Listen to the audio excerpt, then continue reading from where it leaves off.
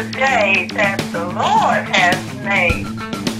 We shall rejoice and be glad in it. Hallelujah, hallelujah. To God be the glory for all the good things He's done in our lives. Hallelujah, praise the Lord. Now let's go into the Love you. All right, so God bless you, and let's press forward.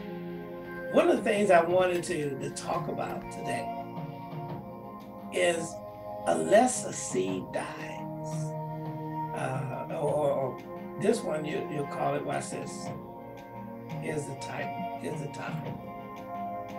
It says, teaching Yeshua's way. It is written, except a corn of wheat falls into the ground and die. And that's really talking about the fact is, that's why I usually translate it, unless a seed die. And for us, we have to, if we don't conform, and it's not talking about spiritual death, or to a degree, it's talking about being born again. Christ had to die in order to bring us to that born again connection back to God. He died. That's what we just had Resurrection Sunday for. Was that He died for us to come back and connect back to God. And so therefore He's using John 12, and we're going to go to that. The fact is that unless we die to self, and Paul said, I die daily. See, we're not talking about physical, we're talking about spiritual. Die daily, so that we can move from glory to glory to glory. And when we die, we're dying to self. We're dying to the old way of thinking, the old way of acting, the old way of carnality, and start focusing on the newness of life. I mean, the newness of life. So let's look at that. And always remember Romans 14:12 says that, so every one of us shall give an account of self to God. And that's why it's important for us to conform to His image and move away from our own selfishness. Amen. All right. So we'll go ahead and cover this real quick. It says in John 12, starting in verse 20. And I thought it was interesting because this was the first time the world, people from outside of Israel, wanted to come and speak to Yeshua. And let's ride what he was trying to say, because to me this chapter, this section was an introduction to the kingdom of God outside of Israel. That's how it seemed to me when it came up. It said in there, John 12, starting in verse 20. And there was a certain Greek among them that came up to worship at the feast. The same came there for the Philip, which was of Bethsaida of Galilee, and desired him, saying, Sir, we will see Yeshua. Some of y'all say, well, I keep saying Yeshua's under Jesus. Yeshua is his Hebrew name. So that's why I said that, okay? Philip comes and tells Andrew, and again, Andrew and Philip tell Yeshua. And Yeshua answered them, saying, the hour is come that the Son of Man should be glorified. Verily, verily, I say unto you, except a corn of wheat falls into the ground and dies, it abideth alone. But if it die, it bringeth forth much fruit. Now, what are you saying with that? He was using that as a parable. He was talking about the fact is that Himself, who came to redeem us, to teach us, and then to pay for the sins of this world, man committing the sins of this world, that He came to pay the price for the transgressions and link us back to God. And what people have done since then is try to be God, try to be the bridge, and there's only one bridge, there's only one way to God the Father, and that is through the Son, Yeshua, and his way. He said in John 14:6, I am the way, the truth, and the life. No one comes to the Father but by me. Most of us want to do it our way. Most of us want to sit there and they want to be glorified. And they want glorification from man. Where what Christ is saying is that the glory is when we glorify the Father in heaven. Woo! I tell you something, it ain't me right there. It's the fact is that we glorify the Father in heaven. Just like Christ glorified the Father in heaven. If we glorify God, God glorifies us. We need to sit there and understand that it's not about pleasing man, but pleasing God. Now look at it. And the fact is that if you want to bear fruit, and what is fruit? We're talking about the fruits of the Spirit, the Holy Spirit, which is found in Galatians 5, chapter 5, 22 to 23. Now the fruit of the Spirit is love, joy, peace, long-suffering, gentleness, goodness, faith, meekness, temperance. Against such there is no law. So he said you can't bring forth much fruit. You can't even bring others into the body of Christ if you don't understand being in the body yourself. If you don't understand that it's not about pleasing man. If you don't understand that it's not about racism. It's not about separation. It's not about division. It's about the glorifying God. Not glorifying the flesh. See, that's where racism comes from, right? Glorifying the flesh. and the people that want that message, they want to sit there and glorify the flesh. And they think that the glory comes from that. Those all those kingdoms, and they told Christ, and the devil said, of all these nations and kingdoms and all their glory I give unto you if you bow down to me. And some people have taken up and tried to get glory from the flesh, glory from nationalism and all that other stuff. Is and destroying, and those people that want to destroy our country. And the fact is that our nation is one nation under God, not a nation of division, but a nation of unity, a nation that wants to move forward, and that's what we're going to be doing. Amen. But the fact that they said you can't bring forth good fruit. You can bring forth corrupt fruit, because that's easy to do. But to bring forth good fruit, that requires the power of the Holy Spirit to be with us. Amen? But he said, in verse 24 again, verily, verily, I say unto you, except a corn of wheat falls into the ground and die, it abideth not. But if it die, it bring forth much fruit. He that loveth his life, see what I'm saying? We're talking about dying, we're talking about spiritual death, we're talking about here. And then we're born spiritually separated, disconnected from God. Christ gave us the ability to be born again. Amen?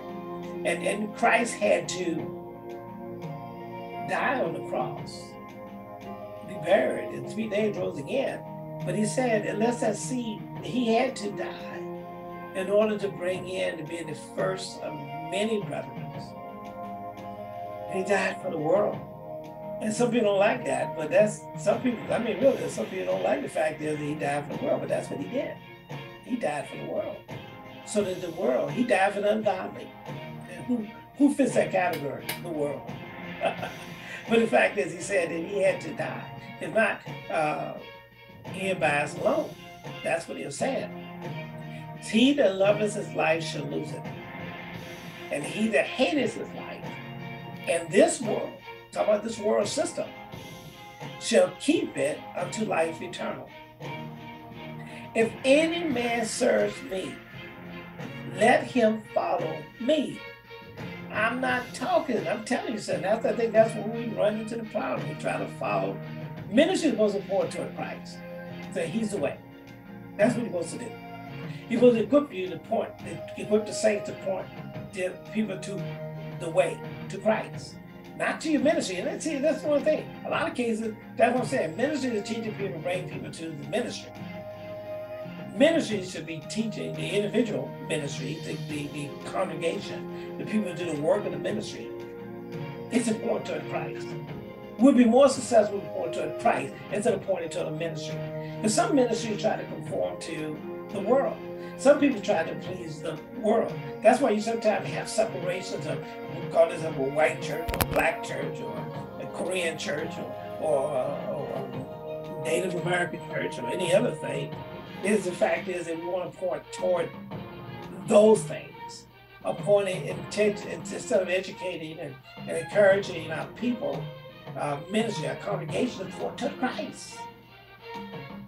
And if you get to the point of Christ, I guarantee you that they might come to you because they're learning, they're seeing what you're doing at the ministry that you're in. If you let people become effective, you let people become educated and learn the knowledge about the Word of God and go out there and minister the things of God, the people who see them may come back to that ministry so that they can get that same teaching and foundation so they can go out and point people to Christ. But it's always about pointing to Christ, not pointing toward ministry, not pointing to self, but pointing to Christ.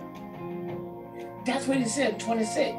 If any man serves me, I'm not serving a ministry. You're not serving a ministry, you're serving Christ. We're part of the body of Christ, saints. And I think we'll be very effective ministry, equipping the saints to the work of ministry. People, you are ministry, you little, small ministries. Point toward Christ.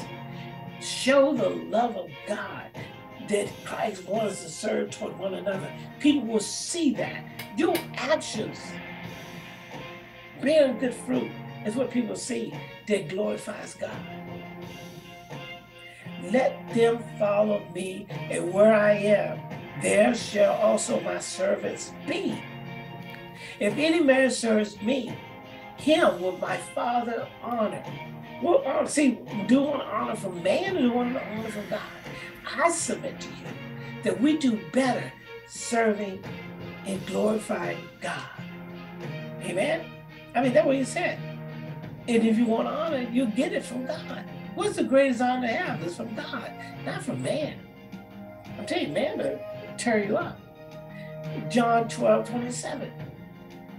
Now is my soul troubled. This is Christ because he's getting ready to be crucified. He knows his hour is coming where he will have to pay for the transgressions of mankind. He's been here in ministry for 33 years. That's what we're celebrating in the last Resurrection Sunday. Some of you call it Easter Sunday. But the bottom line is, it was his death, the blood shed in the Garden of Gethsemane, the blood shed when it was beating them in the courtyard with the Roman soldiers, the blood shed on that cross was to redeem us, to remove sin from us, so that we can be connected back to God and be a part of the body of Christ, that he rose again. My soul is troubled, and what shall I say? Father, save me from this hour, knowing that that time is coming close. Even Christ, I mean, a lot of things we try to do the will of Father. Sometimes our flesh want to go another way, but we do the same thing that Christ did. He said this, but for this cause came I unto this hour. That was the cause. He said in the Garden of Gethsemane, the same thing. He said, let this cup be passed, but nevertheless, let thy will be done. Father, glorify thy name. Then came there a voice from heaven, saying, I have both glorified it and will glorify it again.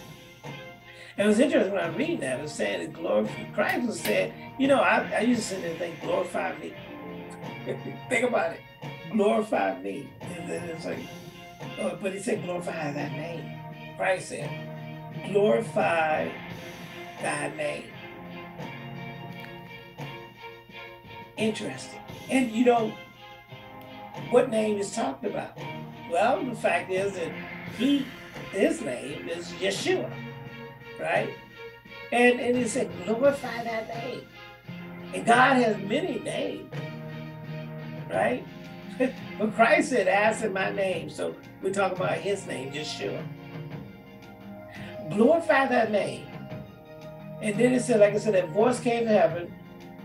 Then there a voice from heaven saying, I will glorify it and will glorify it again. The people, think about now, this is the first time the outside world, from what we know of, wanted to see Yeshua. The people, therefore, that stood by and heard it, I mean, they heard the voice of God, said that it thunderous. Others said, an angel spake to him. So they know that there's something in the atmosphere that responded to Christ. And I suspect those Greeks were there as well, because they were looking for Christ. And I think that was an introduction to the world. Hey, there's a God. There is the God who's speaking to Yeshua, who was speaking to the importance of dying on the cross and rising again the third day. Amen. And he said, now is Jesus answered, verse 30, 12:30. Jesus answered and said, this voice came not because of me, but for your sake. See, I think that's the whole point we need to understand. It's not about trying to glorify self.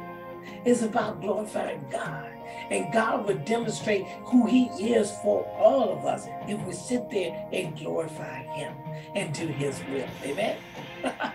He said, now is the judgment of this world. Now shall the prince of this world be cast out. Come on, Satan. And if I be lifted up from the earth, will draw all men unto me. If I die, if I'm put on that cross, I will draw all men unto me, because I'm taking all their sin and I'm introducing them to the relationship of God the Father. Come on, man. Oh, man, beat myself out. I got to, man, wait a minute. In John 36, while you have light, believe in the light, that you may be the children of light. These things spake Yeshua, and departed and did hid himself from them. Let me come off a minute, real quick. But he just saw some very powerful pieces there. I like the first part about the fact is that he constantly said to glorify the Father. I said, glorify that name. The name, not me, not a person, but the name. The name above all names. And that's why I'm sitting there saying today, it's in Yeshua, because that's the name that he was called. And what does that name mean? It means salvation. Huh? He said, glorify salvation, glorify deliverance, glorify redemption. This is about glorifying. And the fact is, I like the fact is that he said that let your will be done, Father. Let your will be done. That's what I'm more concerned about. That's what I want to focus on. Let your will be done in life, huh?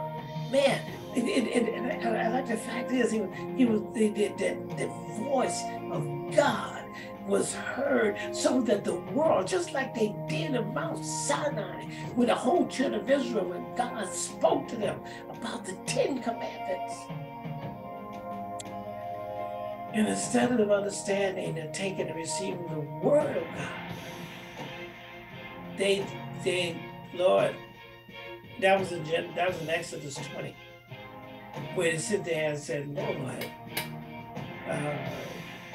you talk to Moses, basically. Moses, you talk to God and we'll listen to you.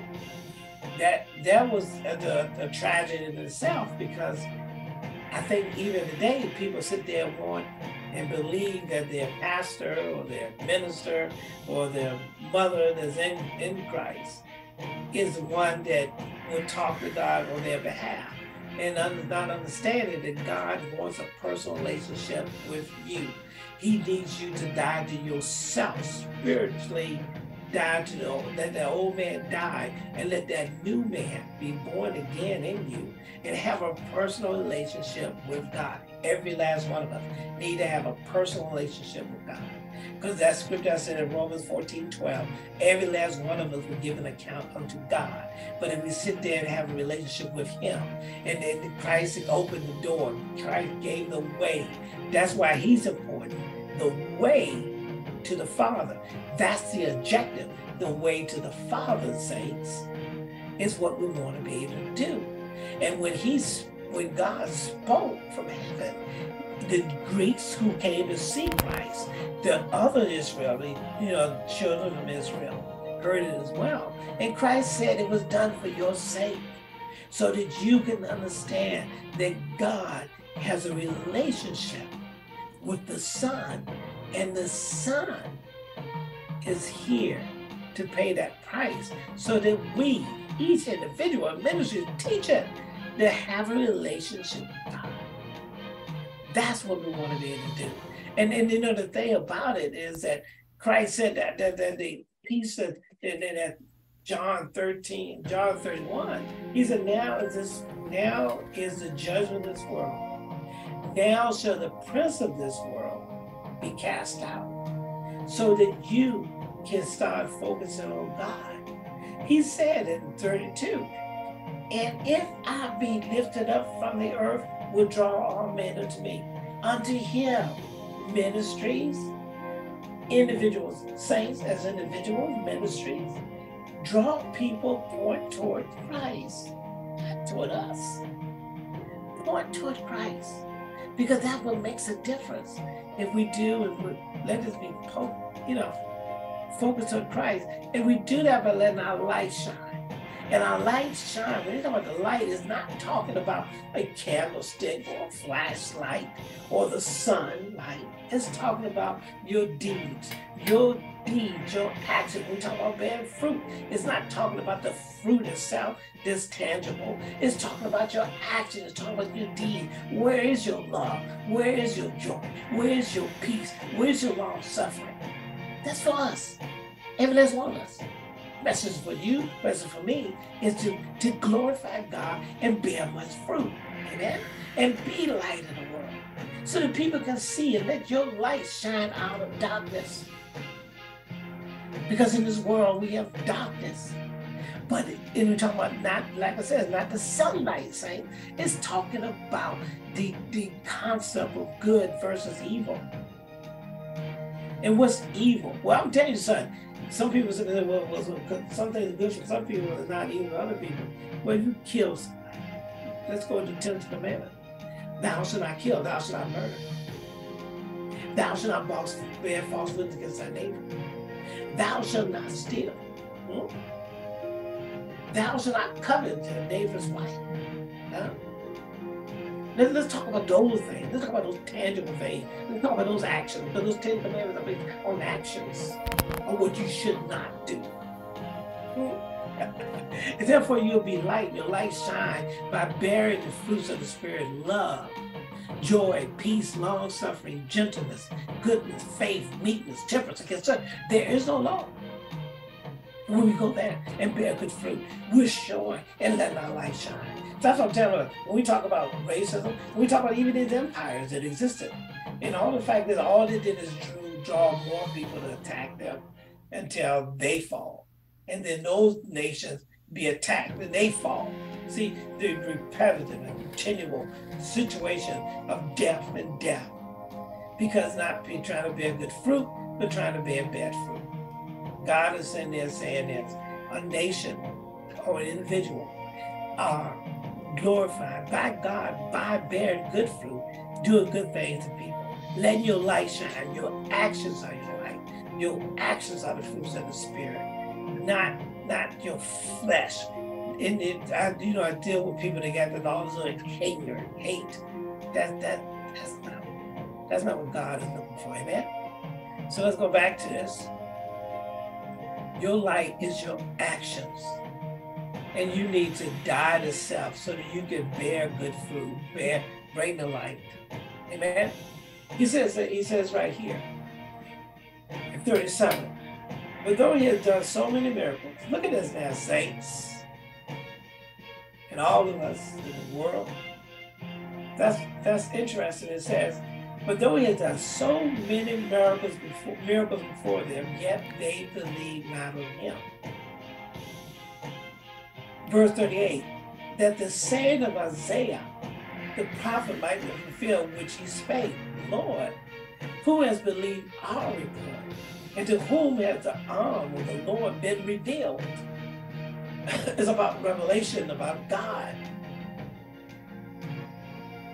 Therefore, they could not believe, because that Isaiah said again, he has blinded their eyes, not God, the God of this world, and hardened their hearts, that they should not see with their eyes, nor understand with their heart, and be converted, and I should heal them.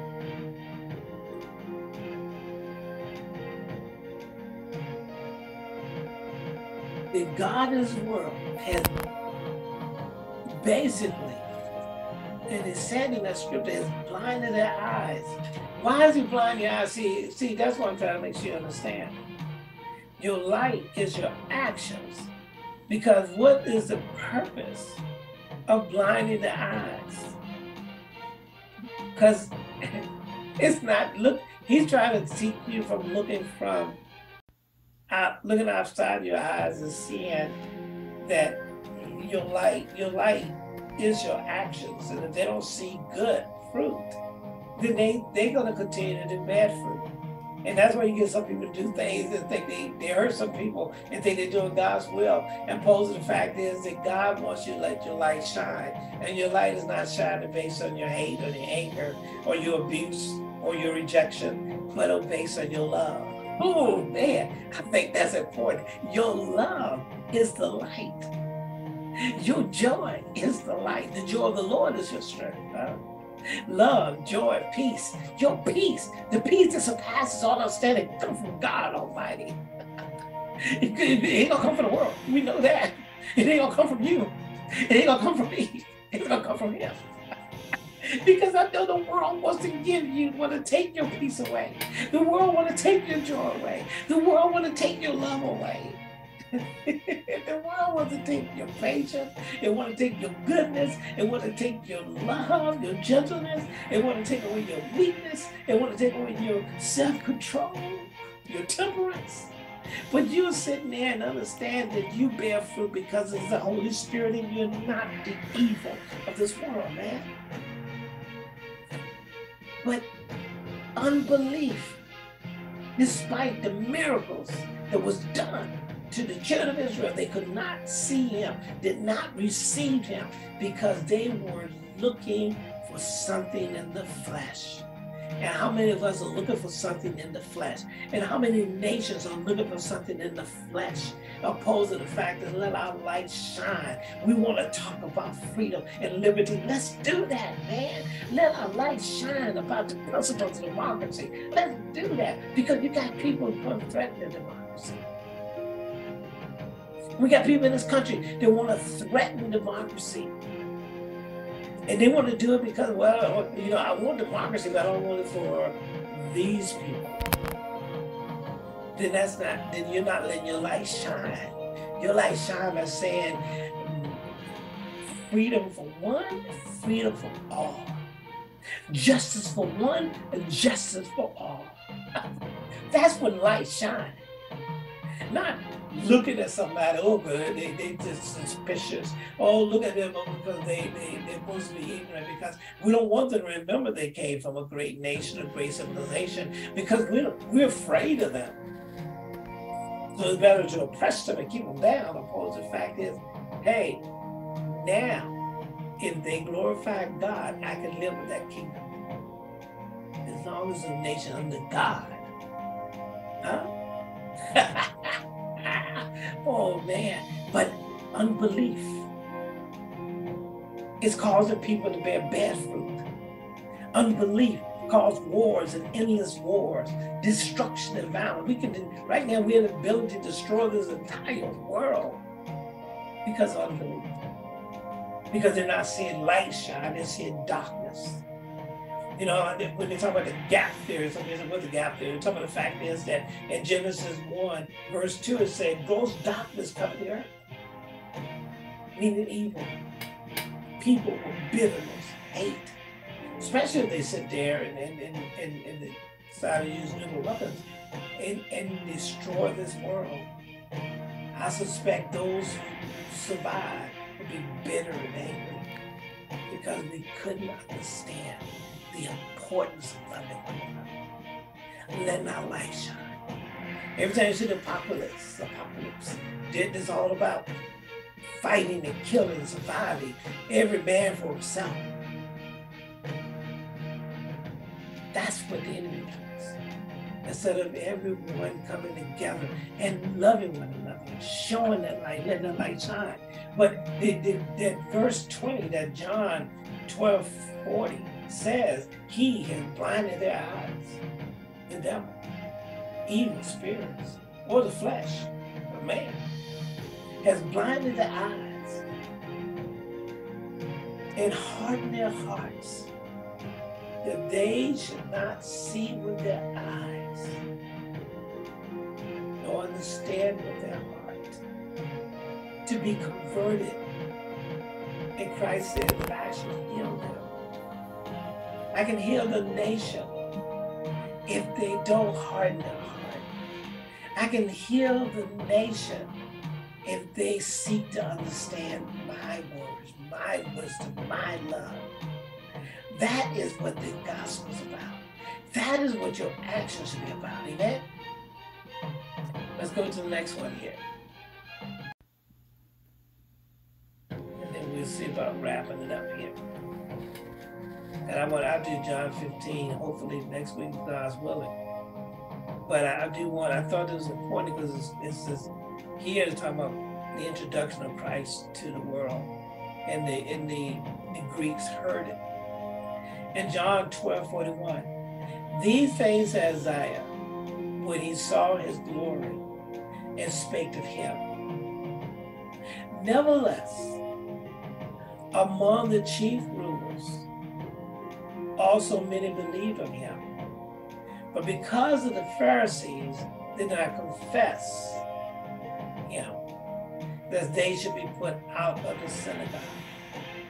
For they love the praise of men more than the praise of God. And when you think about it, how many of us, when you think about it, how many of us want the praise of men over the praise of God? How many of us would try to be conformed to the image of people to get the praise of people instead of the praise of God? How many of us have allowed ourselves to confess the world's way, confess, I guess, ungodliness opposed to God, because you're afraid that you won't get the praise of men? How many of us are focused on the peer pressure of life? How many of us? I said most of us. And that's why we need to sit there and analyze where we need to go. Amen? All right. Well, God bless you. I hope you have a great Sunday and a great week. And I will see what I see enjoy talking to you. I think it's a blessing to go into God's word. And it's a blessing for whosoever gets to hear it. Amen. That's all. And then equip yourself so you can do the work of the ministry. That's what it's all about. That's what I think it's all about, man. All right. God bless you. I'm going to sit there. This is the day that the Lord has made. We shall rejoice and be glad in it. Hallelujah, hallelujah. To God be the glory for all the good things he's done in our lives. Hallelujah. Praise the Lord. Love you.